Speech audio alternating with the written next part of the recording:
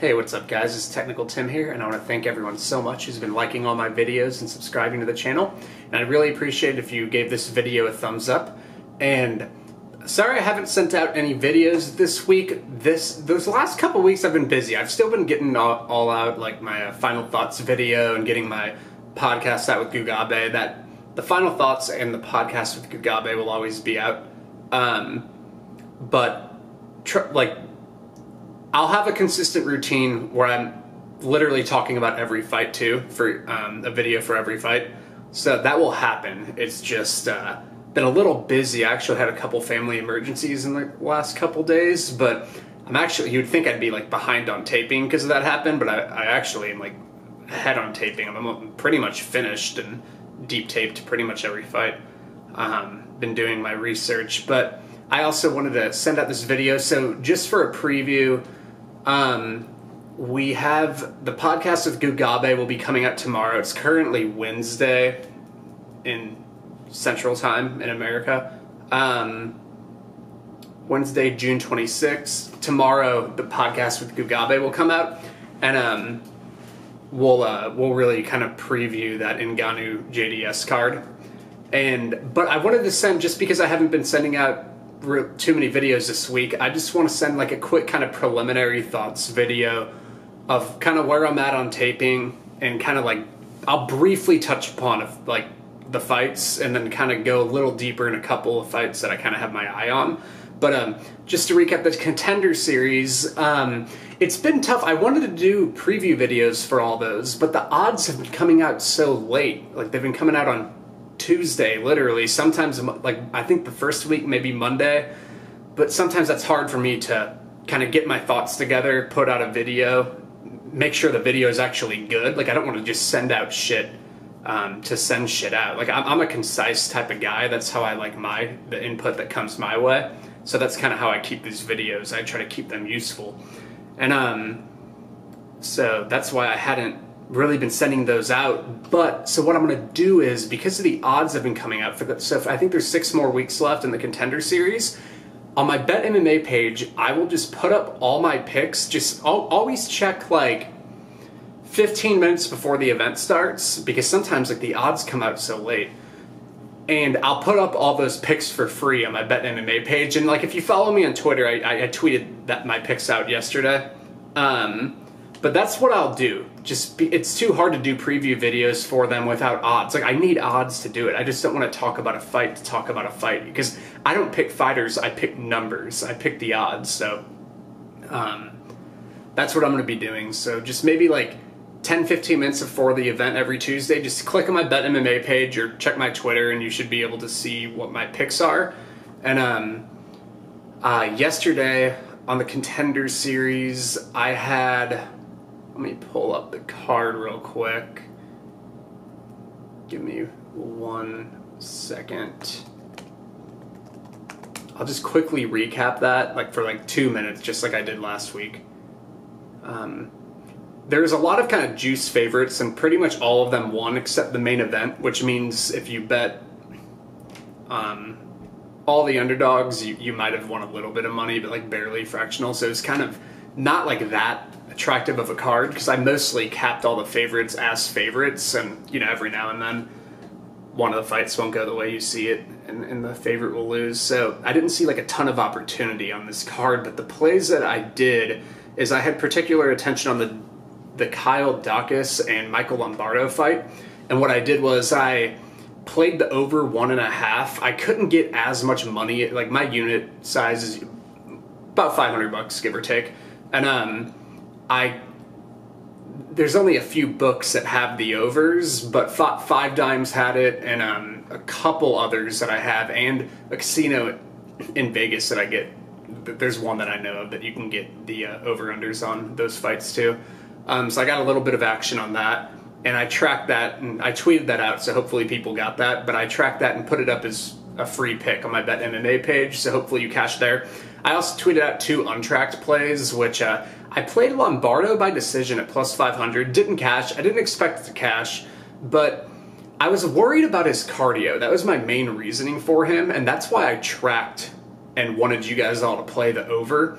because I figured he'd be perfectly fine and not gassed early, to where it would just be kind of an uneventful grappling fight where they kind of we'll throw some combinations and kind of some unskilled strikes every now and then, and there'd be a lot of clinching versus the cage and maybe Lombardo on top at times, and that's kind of how it was playing out. Dacus did exceed my expectations slightly. I thought he was going to win, but he really didn't. It's just Lombardo gassed really hard, because before he gassed, I would say Dacus was winning the fight, but it was still, you know, somewhat competitive. I still gave Dacus the first round, although I think that round was close.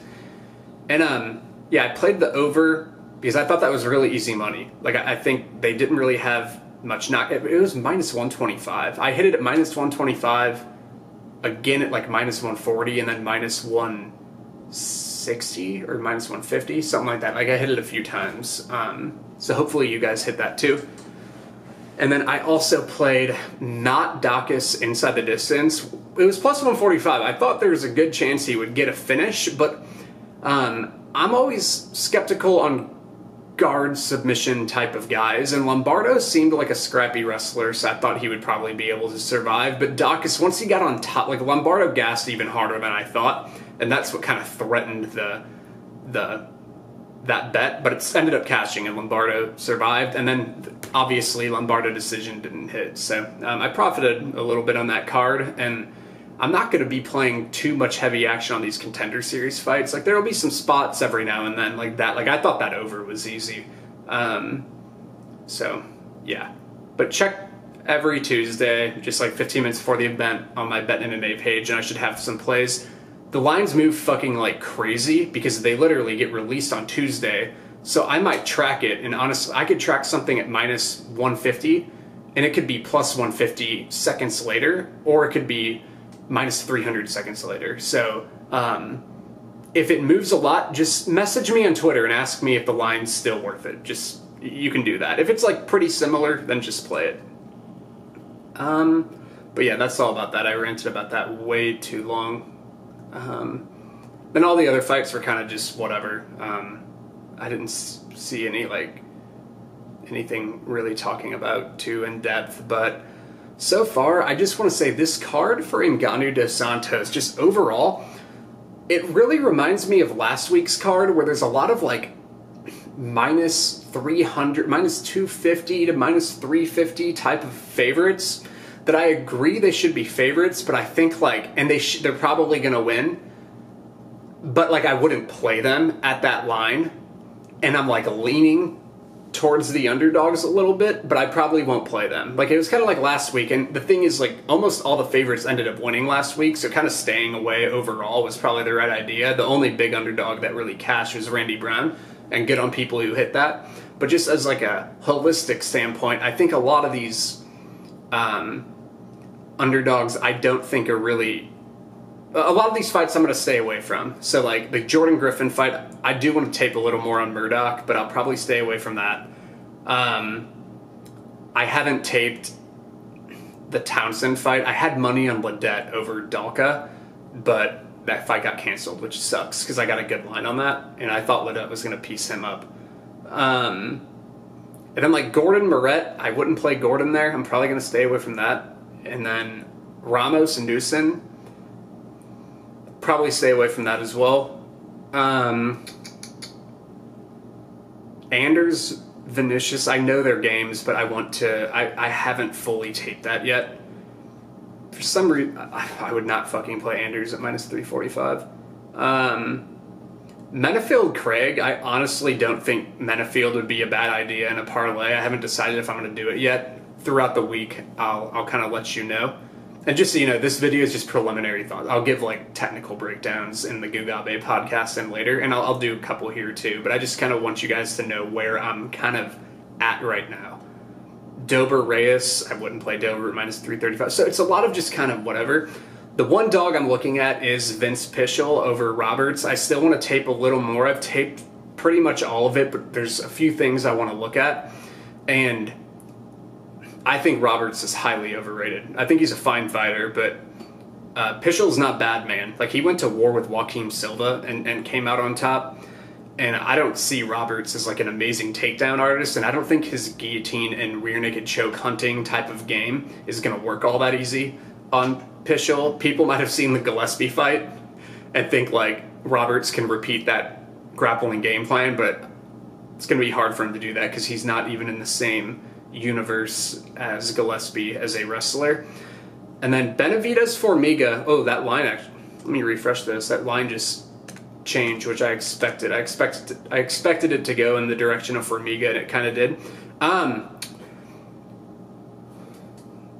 So Benavidez just jumped from like minus 175 to minus 165. I think that's a close fight. I think there might be marginal value on Formiga, but I'm probably not going to play it. I think Benavidez is going to win, but like I see grappling holes in both of their games where Formiga's a body triangle player. We all know that. It kind of bothered me that Dustin Ortiz at the end of the second round got in a pretty easy body triangle on Benavidez, and that can be a checkmate of a round for Formiga if he gets that in. So that kind of scares me.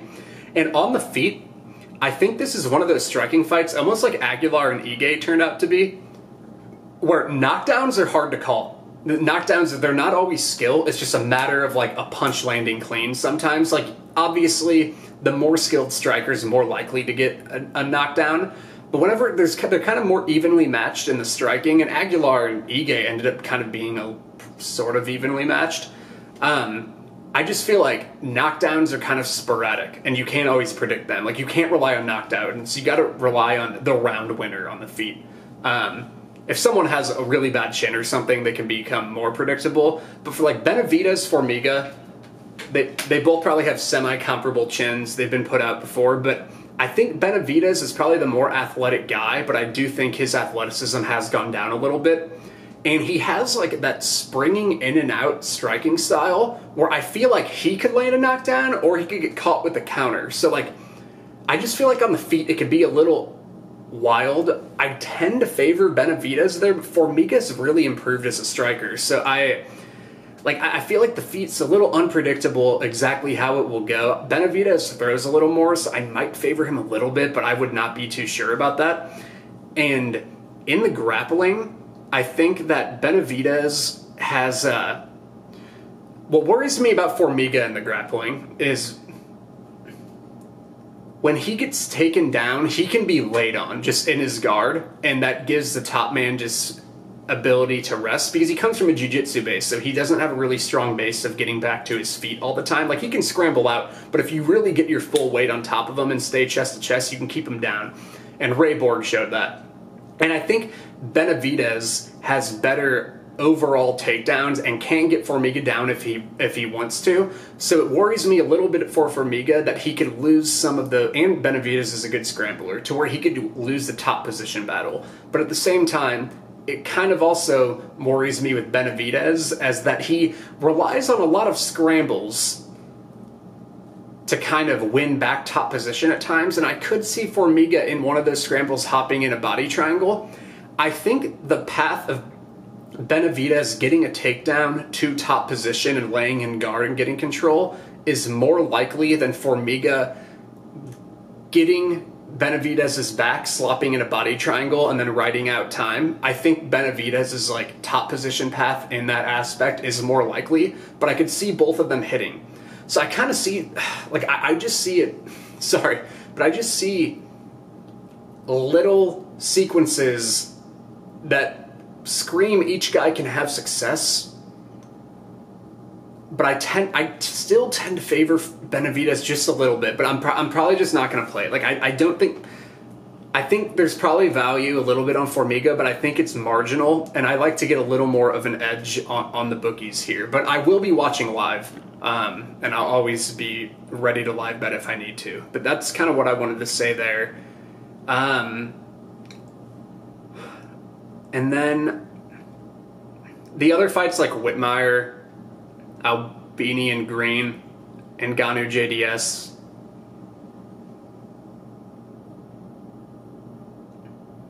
those fights I'll be talking a little bit with Gugabe tomorrow.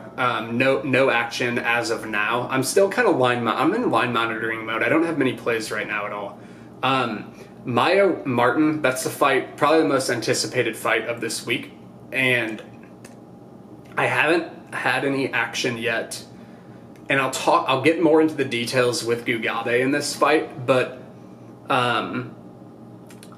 I think both guys have paths, obviously.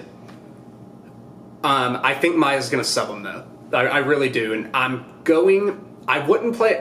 don't love Maia's money line right now at -185. And I think that's going to close. The odds have kind of been like Maia around -185 to -200. Then it will kind of go down and then maybe bump back up a little bit.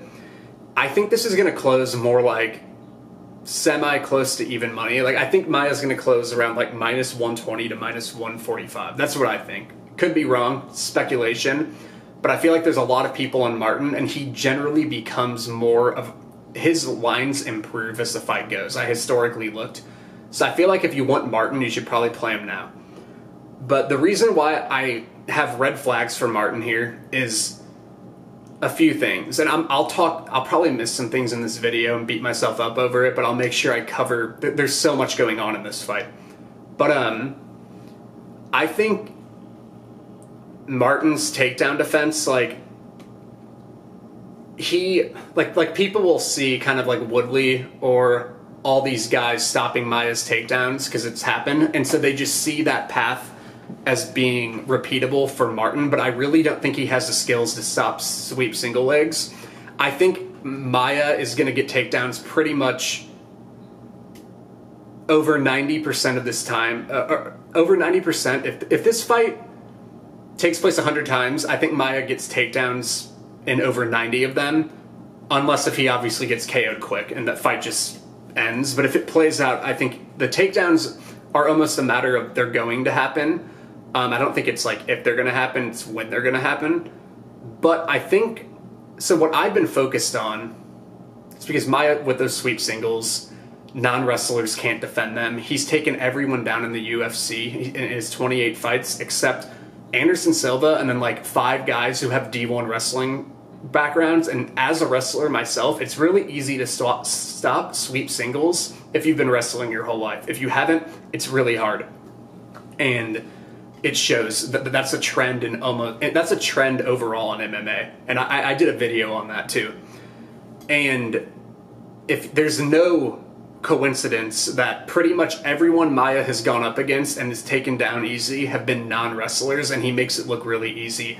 And another thing, the danger zone of Maia's takedowns are whenever he kind of starts getting you pushed up against the cage. Like, he won't push you up, but he'll shoot when your back is close to the cage, so then he can trap you up and then start working for a back take. He even did that to Usman. And Usman was in code red alert in that first round. He held onto a wizard for like 3 minutes. So if he can get Usman in that position, he's fucking going to on Martin. But the takedowns are going to happen. So what I've been focused on, that doesn't mean Maia's easily going to win just because he gets takedowns. I mean, obviously, if Martin gets back up, he'll piece up Maia on the feet. But on the ground, that's what I've been focused on. When Maia actually has Martin down, can Martin get back up? And the people who can usually get up from Maia are people who have strong bases. Like, they're always working back up, and because they're working back up, it drains Maia, and he starts getting tired, and then all of a sudden he starts shooting really shitty shots because he's tired. The best example of that is whenever he fought Rory McDonald. Rory McDonald is an amazing grappler, and he just showed that against Neiman Gracie, and he's a good wrestler who's, if you take him down, he's working his way up. Watch against John Fitch. John Fitch is probably on EPO because he's 40 and can still take a crazy pace. But he kept having to get Rory back down. And if Maia has to be working that much against a guy who has a strong base getting up and it's hard to break them back down, he gets tired. And then if you go watch other fights against Masvidal, who has a stronger base than Martin, but a weaker base than McDonald as far as getting up to his feet, Maia wasn't gassed nearly as much against Masvidal. So that's kind of a thing. And Maia might just get a quick submission here anyway. But I'm saying if the fight plays out. But Masvidal, he works up and tires you a little bit, but it's not in the same amount of strength and energy to hold him down as it was against McDonald. That's kind of what I think. That's when Maia starts gassing against guys like Rory. Matt Brown was another guy. Better base than Martin, in my opinion, with better wrestling, in my opinion. Matt Brown does. And Matt Brown has an underrated jiu-jitsu game, too. But Maia wasn't nearly as tired in that fight either. He starts getting a little tired in the third round, but not in like a concerning way to where he's completely fucked. And he still ended up getting Brown down in the third and submitting him. So I think that's a key thing, is once Martin gets down, I think he could maybe scramble up, but if a lot of his scrambles are Kimura-based sweeps and jiu-jitsu-based fundamentals to get back up, they're not wrestling type of fundamentals to get up where you're actually tiring him out. So I think it's more of a BJJ game where Maia won't tire out so much. So I don't think he's going to gas all that much. It could happen. He's getting a little older, but I haven't seen him gas in fights where someone doesn't have a strong working back to their feet type of base. Like Martin more so gets up with like sweeps and things, which I don't think one will work against Maia, because I don't think like jiu-jitsu based type of sweeps will work against Maia. I think trying a Kimura sweep on Maia will get you mounted, in my opinion. Man, I'm talking a lot about this fight. I'm like, sorry, I'm getting like lost in all my train of thoughts. But I think the overall opinion so far, there's two important things. I think Maia will get takedowns here because of the sweep single leg. And it's a really good sweep single too. And Martin's a non-wrestler. He got taken down with the same move against Sergio Moraes and other guys, Nakamura, other guys that have nothing compared to the sweep single that Maia has. And then once he's down, I don't think he'll be gassing Maia out all that much because he doesn't have a getting back to the feet type of energy exerting game. I do think it's possible. I do think he could maybe scramble out with some sweeps. I think it's possible, but I just think he probably won't. And then the third thing is Maia is amazing at getting your back, and Martin has giving up back tendencies. It's happened against, who was it? Leonardo Santos? You guys know who I'm talking about. Leonardo Santos in 2015. I know it's been a long time ago, but Martin hasn't really gone against the same type of grappler. Like, I doubt him getting his back taken 4 years ago means he can defend. Like, I don't think he's probably made improvements, but I don't think he's probably made the improvements necessary to negate Maia's getting the back ability, if that makes sense. Maia is fucking one of the best back takers in MMA. So I think he'll get his back. And then if Maia gets his back, the only time we've really seen Martin's back taken is 2 times against Santos, and his choke defense wasn't there, man. I know it was a long time ago, but I think it's more likely than not that it hasn't improved to the point to be able to stop Maia from subbing him. And then 2, he got his back taken against Sergio Moraes at the end of the 2nd or 3rd round. I forget which one. He got his back taken, but time ran out, so we didn't really get to see his choke defense, but we did get to see the fact that he still can get his back taken quite easily. I wish I would have seen the choke defense a little bit. I feel like even if he resisted for 30 seconds, I probably could have seen little things that made me gain confidence or lose confidence on the fact that he could stop the sub. But I think the deduction of 2015, him having virtually no choke defense to a rear naked choke when someone has your back, means he's probably not made the improvements in 4 years in that position to stop a guy like Maia. And then, yeah, so that's kind of everything. I think the takedowns are there for Maia for the reasons I talked about. I don't think Martin has the type of get-ups that will make Maia tired. Like, I'm sure Maia will still get tired if the fight plays out a little bit, but I don't think they'll get him super tired. And then number 3, I think Maia will get his back because of the getting back tendencies that, one, Maia can get people's backs really well, and then Martin just gives it up too easy. And I just don't think Martin has that choke defense. I'm not confident in that. I'm very skeptical on that.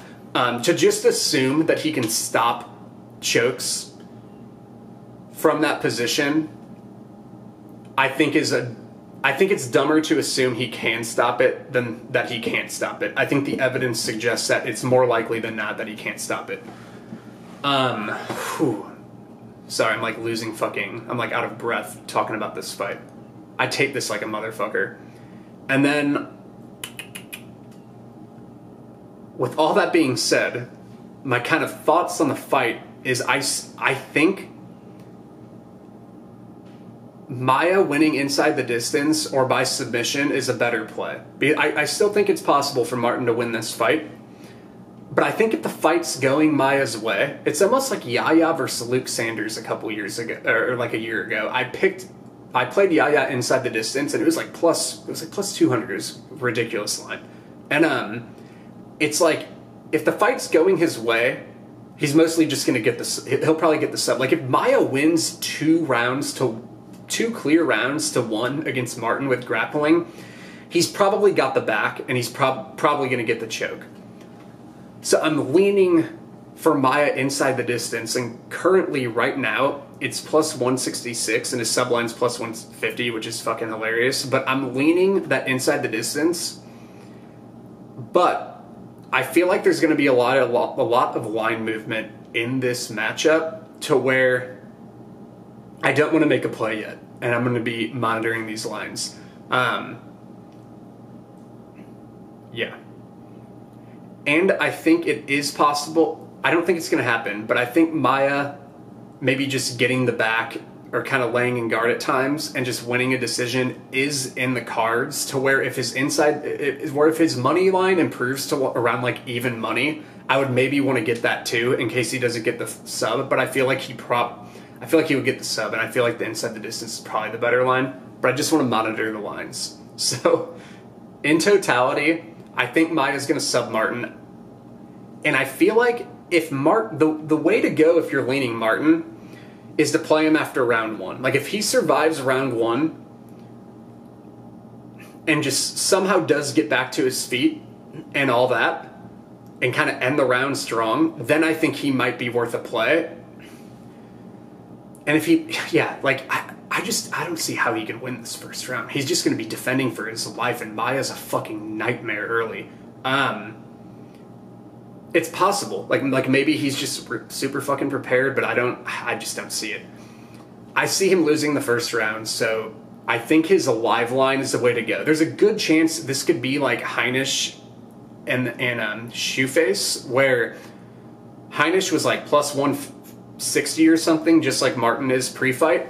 And I didn't really play him. I think I put a half unit on him pre-fight, and then I got him at plus 400 after round 1 because he kind of just got outpositioned. So if Martin survives but gets outpositioned and becomes a huge dog, which I think is very likely, or he might just get subbed, I think it's more worth the fact that you get him at like plus 300 to 400 potentially, with like risking a unit and not even having to risk that much.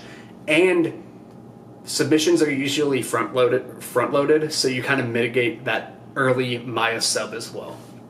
So that's all my thoughts on the fight.